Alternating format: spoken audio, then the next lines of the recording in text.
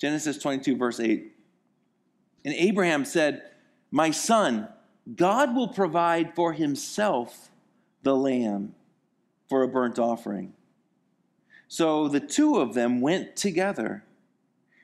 Then they came to the place of which God had told him, and Abraham built an altar there and placed the wood in order. So Abraham stacks the rocks on top of each other. Then he puts these sticks on top of the altar.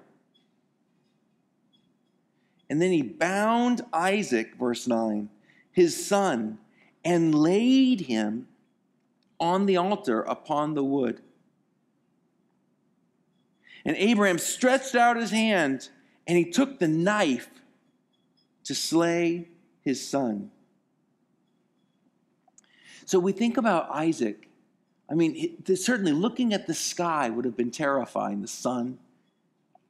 Imagine looking and seeing the brightness of the sun in your last moments of life.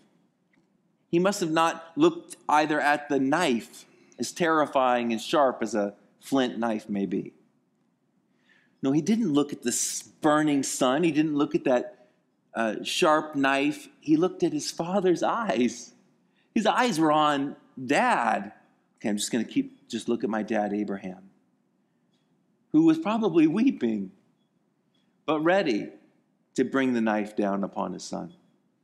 But his eyes are on Dad. And he let himself be laid down upon the altar. Why? Because he trusted his dad. He loved his father. And this is so important. This is the provision of God. This is the first thing you get when you get drawn higher than you ever want to go, when God brings you out deeper than you feel comfortable going, is you see God's preparation in your life. God's been preparing me for this all along. I can see God's fingerprints on me.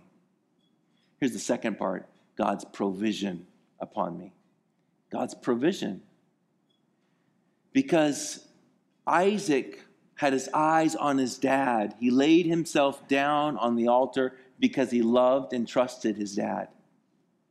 When Jesus laid himself down on the altar, he didn't say, "Not my will, but I'm going to do this for my people."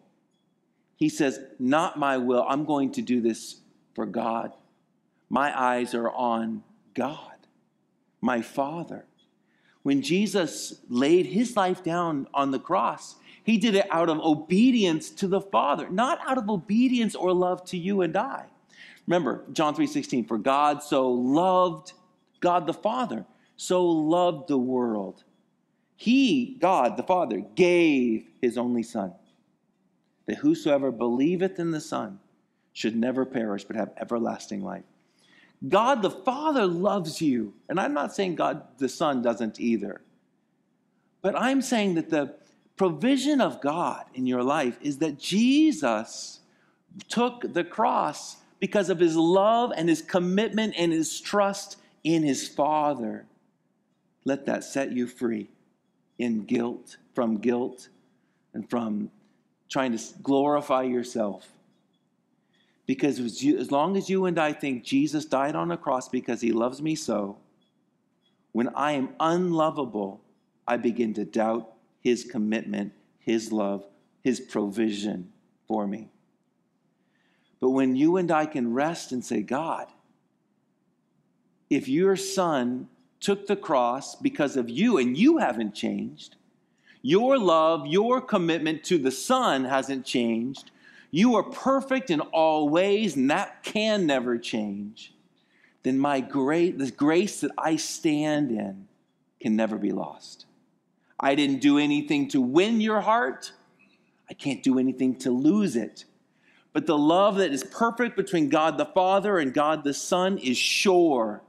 That's the foundation. And he invites me just through faith, invites you just through believing in Christ. He invites you into a rock-solid love that you cannot lose if you believe in Jesus Christ.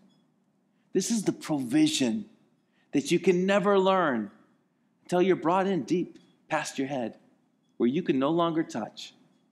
And then when you have nothing left to offer and you see that God is still providing for you, you'll see the provision of God. You'll see the fingerprints of God on your life, and you'll never learn it when your life is perfectly comfortable. When you're doing, when you think like the hardest thing you could ever do is have to do the dishes for your mom. Look, God's got long places to bring you. And he's going to bring you to harder places than that. And when he does, you'll see that God is the provision. Jesus himself.